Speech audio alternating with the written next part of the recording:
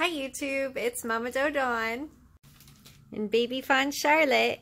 Hi Charlotte! Hello! And today I have a ton of stuff behind me because I wanted to make a retail arbitrage haul. And this is going to be my first video of doing this, but I love watching these kinds of videos. With that being said, I don't think most of the viewers on this channel do retail arbitrage, so first I want to explain what it is that I'm doing and why I'm making a video about it. So retail arbitrage is where you buy items from local retail stores, Walmart, Target, Marshall's, whatever store that may be, and then you resell them online for a higher price. So most people go to the clearance items, pick out items that have been highly discounted, and then sell them at the normal retail price online to other people around the US who want them. So I do this on my Amazon business, and I go around to many different stores, but I just had a couple really nice hauls from TJ Maxx and Marshall's that I wanted to share with you guys, where I spent around $150, and I'll be making around $150 off of my investments. So I'll be doubling my money on everything that I bought here, and I wanted to share with you guys what I got.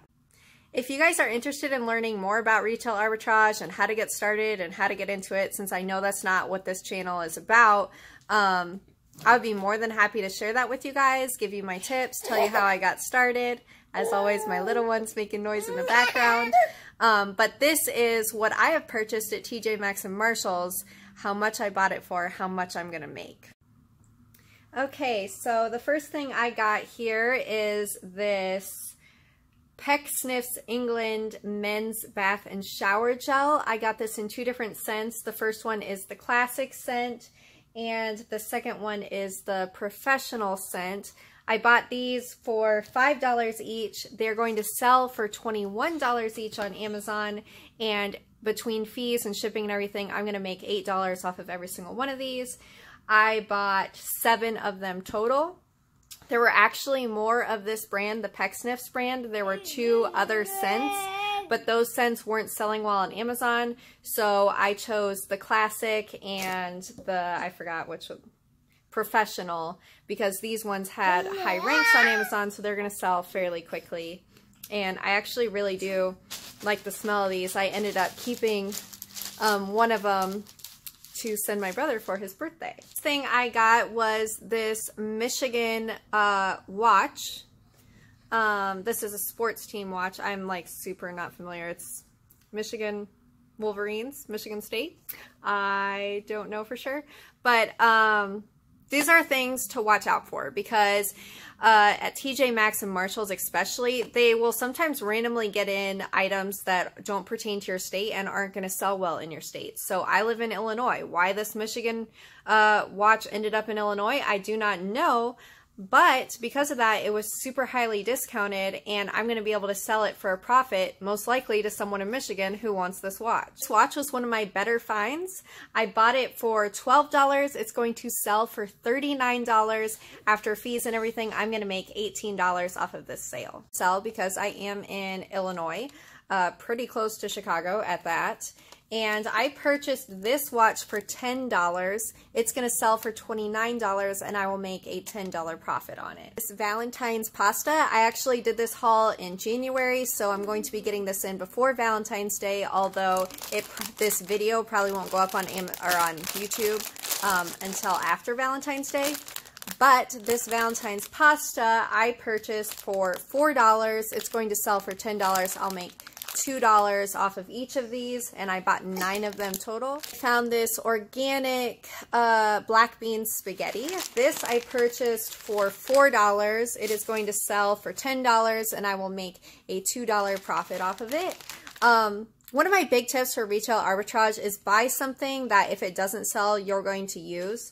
So pretty much everything that you see here, I can either gift to people I know, or I will use myself. A lot of the grocery items I like purchasing, because if they don't sell by the expiration date, or they don't sell with enough profit for me, I'm going to be able to just send them back and use them myself. I found is this green bean fettuccine, and this I purchased for $4 as well, but it will sell for $14, and I will make a $6 profit off of this. Coconut patties, and these were in the clearance aisle from Christmas time, which is the perfect time to look for these kinds of things right after Christmas. I bought these for $3.50 each. They're going to sell for $12 each, and I will make $5 off of each of these. I purchased 3 of them, so I'll make a $15 profit total. I purchased these handmade baklavas in a variety of different flavors. Anything that is very niche to a certain area or culture, especially with food, usually sells fairly well on Amazon because it's unique and you can't find it just anywhere. Like, you're not going to pick these up at Walmart or anything like that. So these are a good thing to watch out for. I got a lot of these and I purchased them for $4 each. They will sell for $15 each, and I will make $4 profit on each of these sales. I got 11 total, so that's $66 profit on these. One thing I really like picking up is board games. You can find them at on clearance at TJ Maxx and Marshall's really easily. They're a good thing to look for. I'm sorry about the little one in the background. She wants to be a part of this video. You gotta be patient, kiddo. But I also collect board games, so that works out for me because if they don't sell, I will use these. This Geek Out game I purchased for $7.50. It's going to sell for $16, and I will make a $2 profit on it. Set on clearance for $8.50. It is going to sell for $27, and I will make a $10 profit on it. These back and forth board games, and I bought these for $12 each. They sell for $24, and I'll make a $4 profit on each of these. I found this mystery date game, and I purchased this for $8.50. It is going to sell for $27, and I will make a $10 profit on this game. I found this Awalat Scottish Fine Soaps. This is a bathing milk, and I purchased this for $5. It sells for $15. I will make a $2 profit. Tea candies for $2. These sell for $10, and I will make a $2 profit on each one. I purchased 3 of them. These British cocktail candies I purchased for $4. They are going to sell for $15, and I will make $4 on each one. And I purchased 8 of these, so that's a $24 profit total on these. These Machowski candies for $6 each. They will sell for $15, and I will make $2 on each one, and I purchased 4 of them total. These in my home, so I found this pattern play puzzle for $7. It will sell for $20, and I will make a $5 profit. I found this Nano Scene light up collectible display, and this was only $6. It will sell for $20, and I will make a $6 profit. Just hoping it doesn't sell because this is too cute. I purchased this baby stack toy for $10. It will sell for $20. And I will make a $3 profit on this sale. It was such a good find. I actually purchased one of these cars for my foster kids, and they are so much fun. They can go in both water and on the road. I found this for $10. It's going to sell for $30, and I will make a $10 profit on this. So if you guys were doing the math with me, you're seeing that like my profit and what I purchased doesn't add up to the total price of the item, and that's because I have to subtract Amazon fees and the cost of purchasing the item and the cost of shipping the item. So there's a lot of little fees that I have to factor into everything that I buy to get my eventual net profit that you see me listing at the end of each item. This trip took me 3 hours to do. I spent 2 hours at Marshall's and 1 hour at TJ Maxx. I spent $278 total on everything, and I will make $235 total on everything. So I almost doubled my money, and I made approximately like $72 an hour while I was out shopping.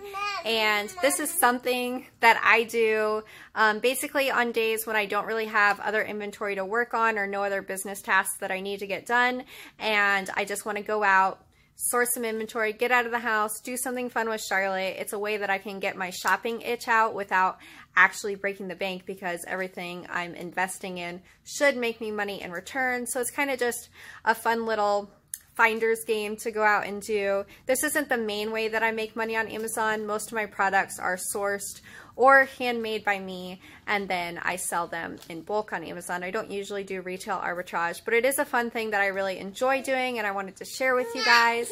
If you enjoyed seeing this haul and seeing how you can make money shopping, leave me a comment, and I will definitely make more of these kinds of videos in the future, because this is something I really enjoy doing, and I would love to teach people and show people how easy it is to go out, spend 3 hours, and make $235.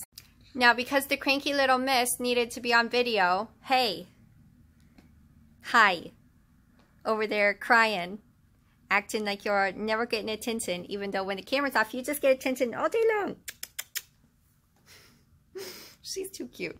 I did purchase one thing for her, even though I shouldn't have, because I'm on a budget not to just buy things for kids, but these are $4 on clearance, and they're these cute little, it's 2T, so she isn't quite 2T yet. She's 18 months at the moment. Clothing, okay, you want to hold it. But it's this adorable little monster pajama set that I just thought was so cute, and she loved it. She wanted to hold it right away. So we ended up purchasing that for $4. Probably shouldn't have, but that like brings my total down to $230 for what I'm going to earn on all the things, because I spent $4 of it already. But I hope you guys like this video. These are definitely things that I want to share in the future. I really love doing retail arbitrage. I'd love to share my hauls with you guys, show you what I purchased, what I made, and then maybe I'll even do an update in a month or two on how well everything actually sold, because that is part of it. Sometimes with retail arbitrage, not everything sells, or it gets discounted by other sellers hopping on and undercutting your price. So we'll see how well all of this does. I'll do an update video if you guys are interested in that. If not, I definitely plan on continuing to do these retail arbitrage hauls, because there's something that I think is really fun, and I hope you guys enjoy watching. As always, thank you for watching, and I will see you guys in the next video.